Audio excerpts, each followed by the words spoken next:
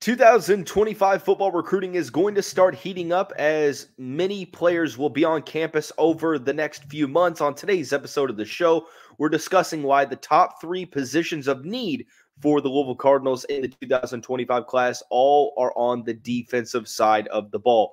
With that being said, let's get right on into the show. You are Locked On Louisville, your daily podcast on the Louisville Cardinals. Part of the Locked On Podcast Network, your team every day. Hey, what's going on, everyone? Welcome into another episode of the Locked On Louisville podcast. I'm your host, Dalton Pence. Today's episode brought to you by FanDuel. Make every moment more. Join today and you'll get $200 in bonus bets if your first bet of $5 or more wins. Visit FanDuel.com/lockedon to get started. As always, I want to personally thank you all for making us your first listen of the day. Just a reminder that the Locked On Louisville podcast is free on all streaming services 5 days a week, your team every day. 2025 recruiting is going to start heating up now that National Signing Day is in the rearview mirror. Spring practice is about to start, so you're going to see a ton of players come onto campus for official visits, not only just at Louisville, but nationwide. So it's time to talk about the 2025 class, which now has two commitments.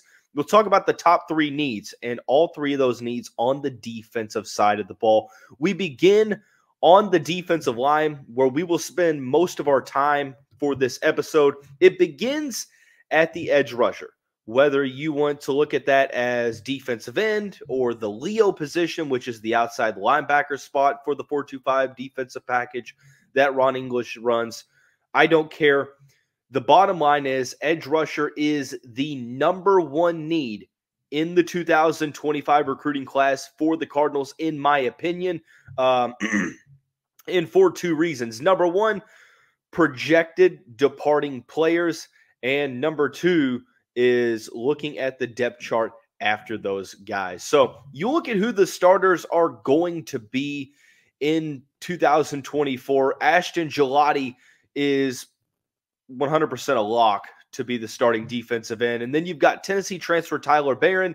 You've got upperclassman Mason Reiger, who will be in the mix at the Leo spot. And some of the younger players like Adonijah Green from the 23 class, TJ Capers from South Florida, who reclassified and joined the team a year early, had the injury that he dealt with, but he will be a player to focus on. You have some in-state guys like Micah Carter. Selah Brown is another name that you could focus on, etc. However, when you look at the guys departing, it makes sense because there is a very real possibility that you lose your top three players in production from this upcoming season.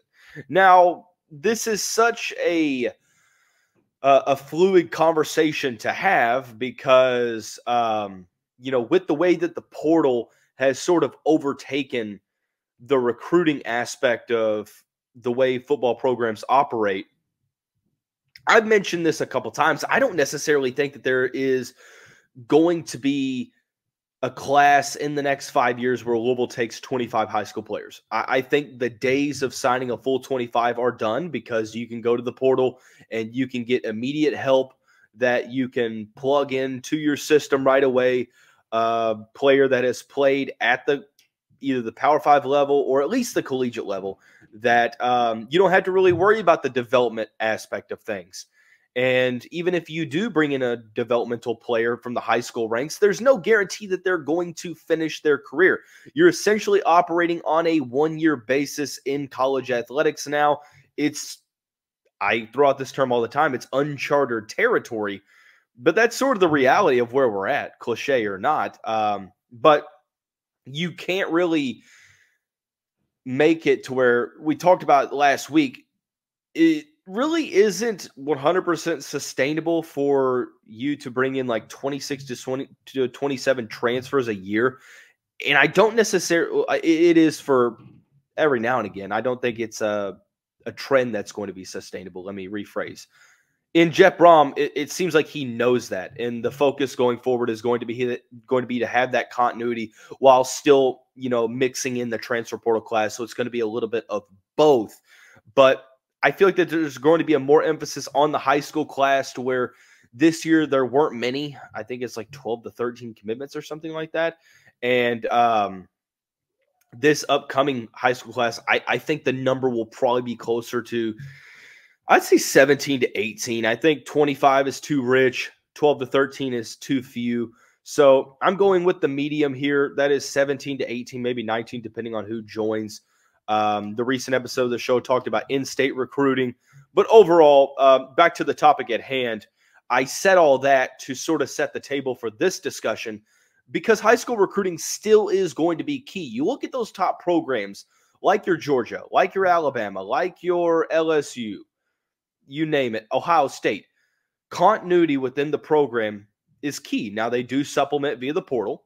They go out and they utilize the portal, and I understand you're talking about two different calibers here. You're talking about your traditional blue bloods, and then you're talking about Louisville, who's in that wanting to get to that next step level.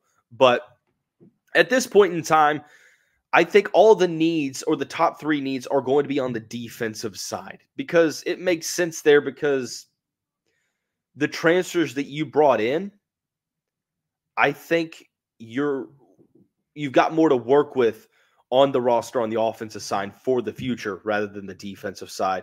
And that really rings true for the trenches. And it starts out with the edge rusher spot, because I think that there's some players you can bring back on the interior of the line that puts interior defensive line at the number 2 need. But number 1 is edge rusher, because you're going to lose Ashton Gelati at the conclusion of this season.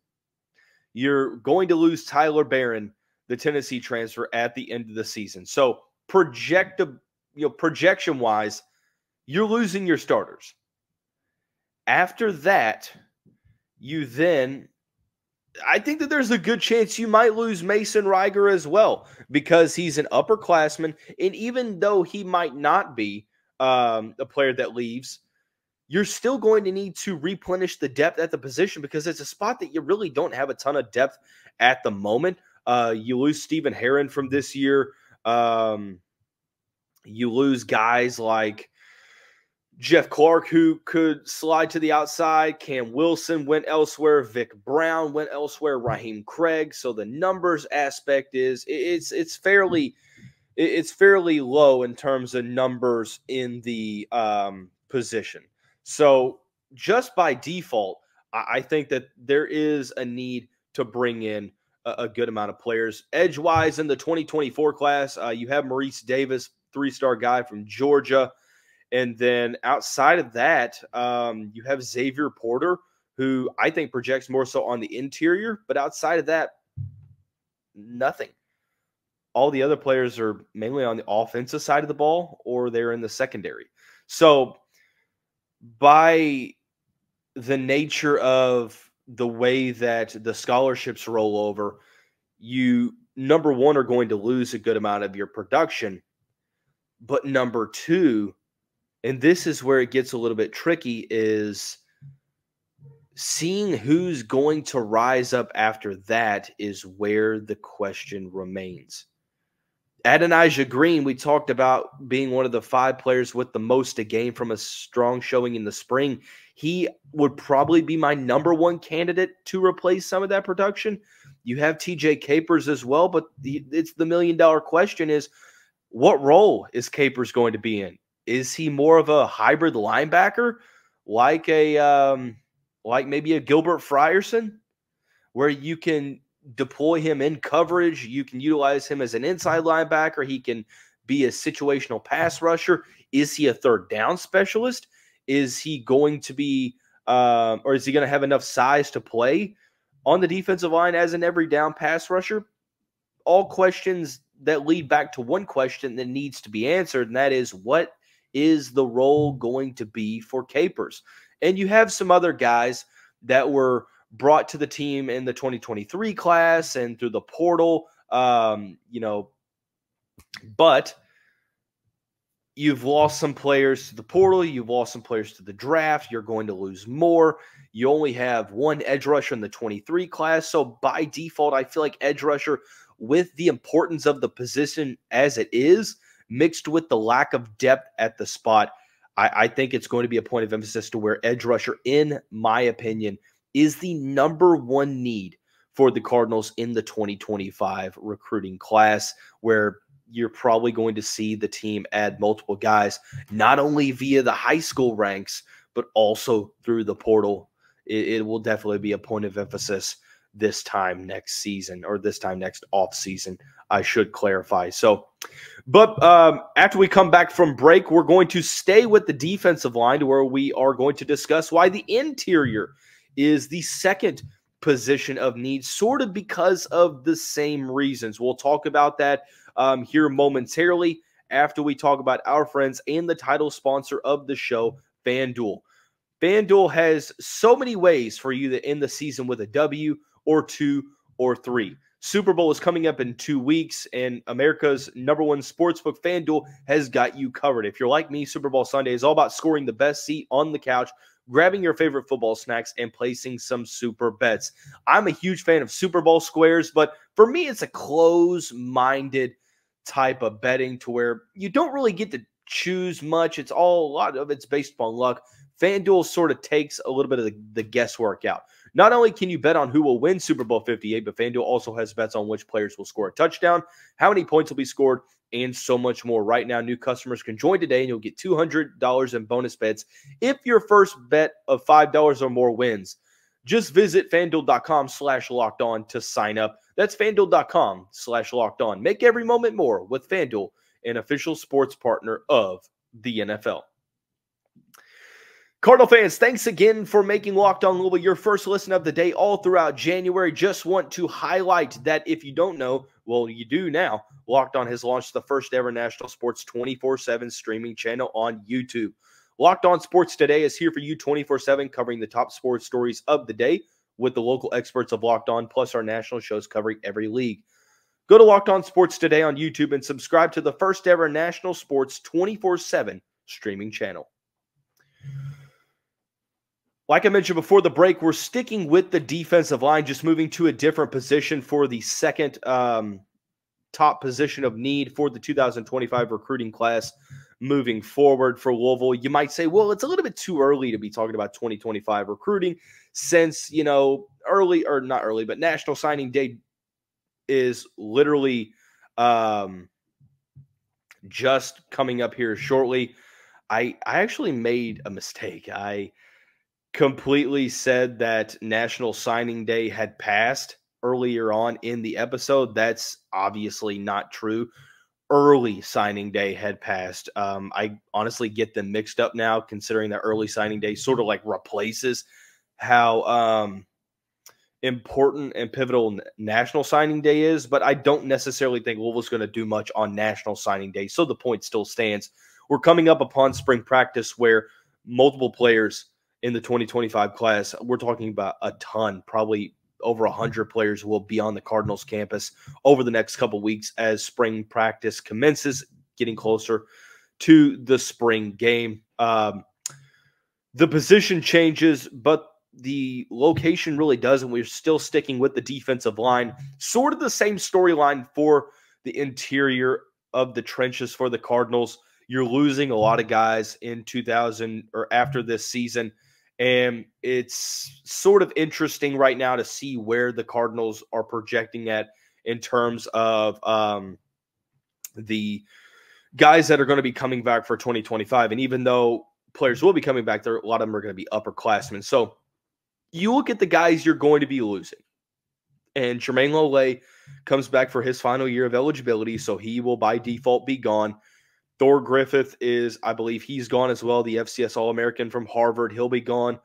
Jordan Gerard from Florida International. I believe that there is a solid chance at him potentially going to the next level. The issue with some of these transfers and really players in general is that the COVID year has really just kind of thrown things into a weird loop because there's so many extra years of eligibility. So you really just kind of have to see how things go. I believe that Gerard has 2 years of eligibility remaining. So even if he does return, he'll have 1 year remaining in 2025. Des Tell, Jared Dawson could end up going to the league. And then you have some of the younger guys like Tawfiq Thomas, Selah Brown, Wu Spencer, Micah Carter, Sadiq Clemens. The list goes on. Xavier Porter from the 2024 class, etc., so on and so forth. But literally like the same reason why edge rusher is number 1 is the reason why interior defensive line is number 2. Because, I mean, it's sort of like splitting hairs. You could probably go 1A, 1B. But I think that there's an opportunity for there to be more of a returning presence for the Cardinals in 2025. So it's just a matter of filling out depth and planning for the future, because even if some of these guys come back, they're only going to have a year, maybe 2 tops to play. And well, outside of maybe some of the younger guys like Micah Carter, Sadiq Clemens, Xavier Porter, so on and so forth. But you lose a ton. And with the 4-2-5 base defensive package, you have to fill those spots up front. And let's face it, one thing that the Cardinals have to focus on here is making sure that you have the necessary depth that Louisville didn't necessarily have just a couple of years ago when Scott Satterfield took over. Even when Scott Satterfield, halfway through his tenure, had some issues with depth at the defensive tackle position. So I'm looking at that. I'm looking at the whole defensive line as a unit as being the focal point for the 2025 recruiting class. You could literally kind of scrap the 2 segments and just write defensive line because of the impact that it has on the remainder of the defense as a whole. We saw when the Cardinals weren't able to get the pass rush in the back half of the schedule that the secondary struggled in coverage. It wasn't just the fault of the trenches, but it didn't necessarily help either. So filling those numbers, filling those needs, and I think you can go even further than saying it's just a focal point in terms of getting the numbers. I think you have to add 1, 2, maybe 3, a couple guys that you feel like could come in and make some sort of a role right away, because I know that you're on a 1-year basis in terms of your roster, but that doesn't really take away the, planning for the future. And I think that that's where Jeff Brom is wanting to introduce a little bit more continuity to where you don't have to have these worries on a year-in, year-out basis. It's great what the team is doing in the portal. I am not knocking it whatsoever. It's not one of those, this is great, but type statements. I'm just pointing out that it's challenging to have to turn a roster over every single year with new players that have to learn the scheme and hope that they're able to cohesively come together as a unit, as a team, and play well and get you to where you need to be. But, sorry. For me, you could go a couple different places here. You could say the same thing about the linebacker spot, although I think that that's probably on the outside looking in, probably number 4, because of some of the guys that you still have at the position. And, Stanquan Clark is there, even if TJ Capers slides into the linebacker spot. I like Trent Carter, the 3-star from Jacksonville that Louisville got in the 2024 class. You could go cornerback. You could go safety, which will be number 3, spoiler alert. But edge rusher's number 1, and if it's number 1, interior defensive line is literally right behind it because of the impact that it has on the overall defense. The Cardinals have to be very solid in the trenches. We saw how they were unable to get to that next level when they weren't that good in the trenches, and I think that it's going to be a focal point in the portal.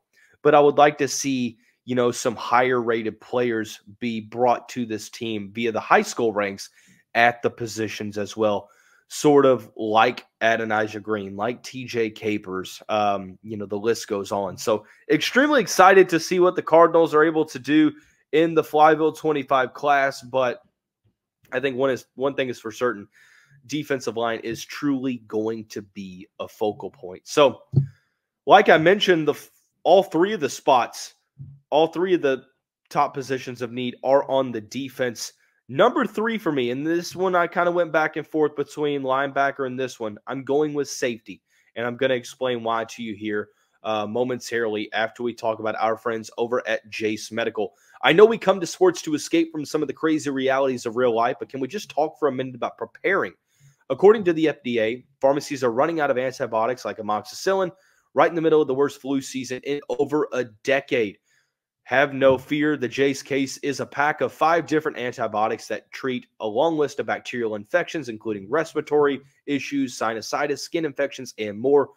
Visit jacemedical.com. Complete your physician encounter. It will be reviewed by a board-certified physician, and your medications will be dispensed by a licensed pharmacy at a fraction of the regular cost. It's never been more important to be more prepared than today. Go to jacemedical.com. Use the offer code LOCKEDON to get $20 off of your order.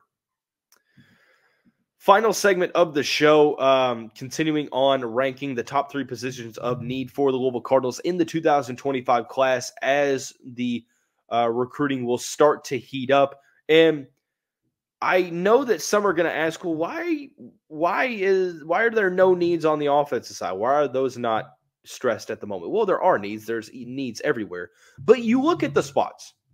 Running back, you're probably going to lose Penny Boone and Don Chaney, but you'll theoretically have a senior Maurice Turner. You'll have a redshirt sophomore Kewan Brown and 2 likely redshirt freshman running back who were 4 stars in high school.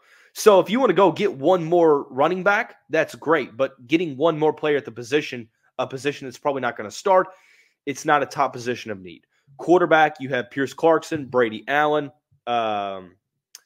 You have Deuce Adams, etc. Mason Mims is already committed. If you want to take one more, that's great.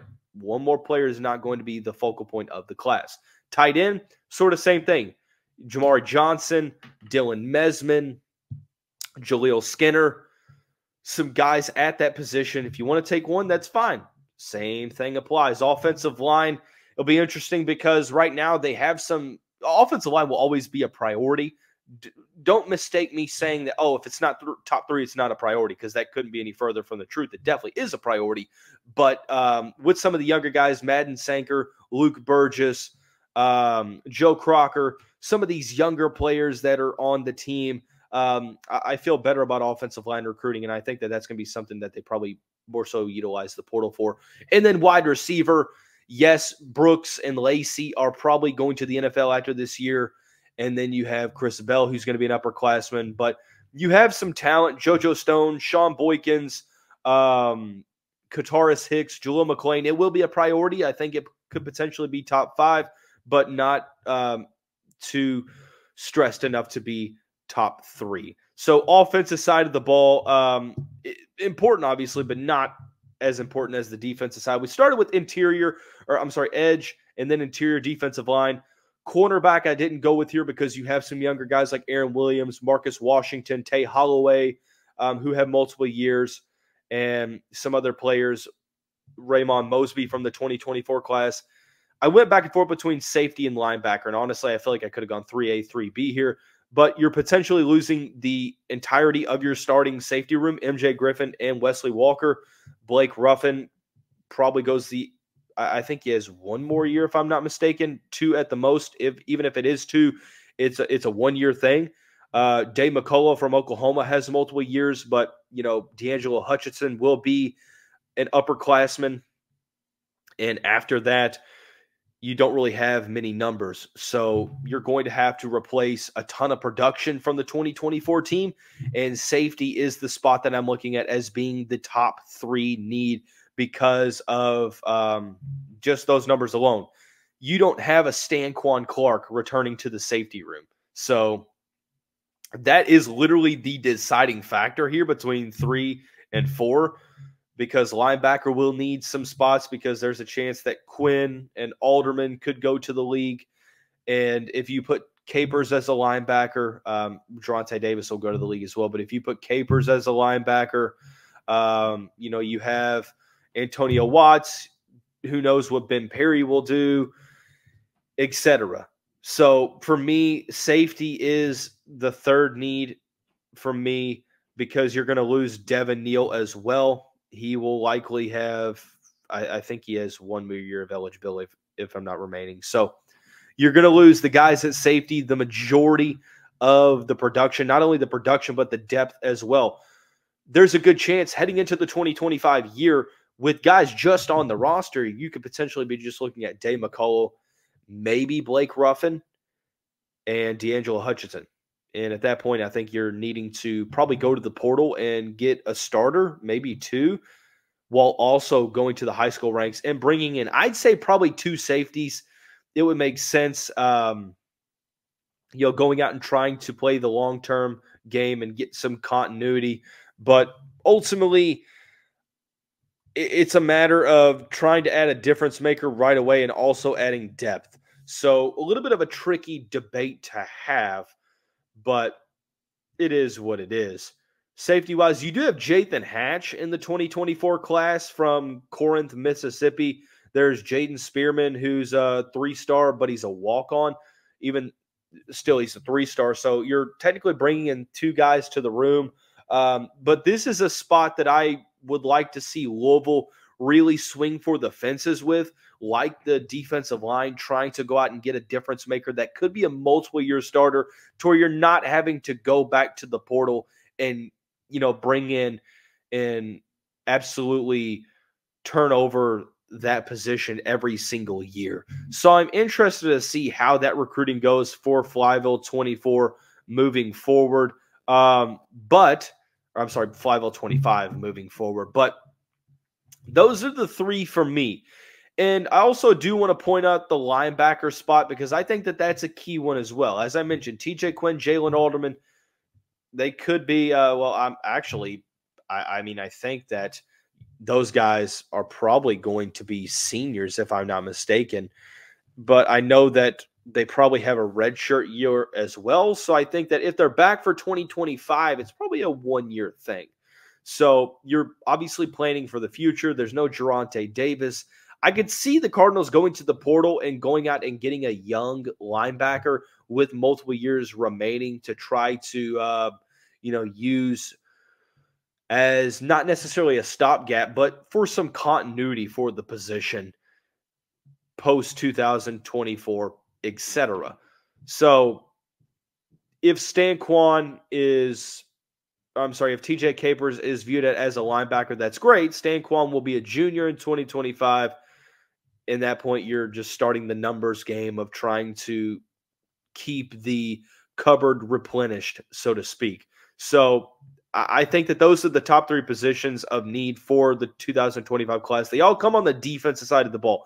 Again, that's not saying that the needs on offense aren't great, but I think that there's more of an emphasis based on depth alone and who you're projecting to lose post-2024, really marking the needs here. So that's going to wrap up the month of January for the Locked On Louisville podcast. Thanks for tuning in. Everyone have a great day. We'll see you right back here very soon.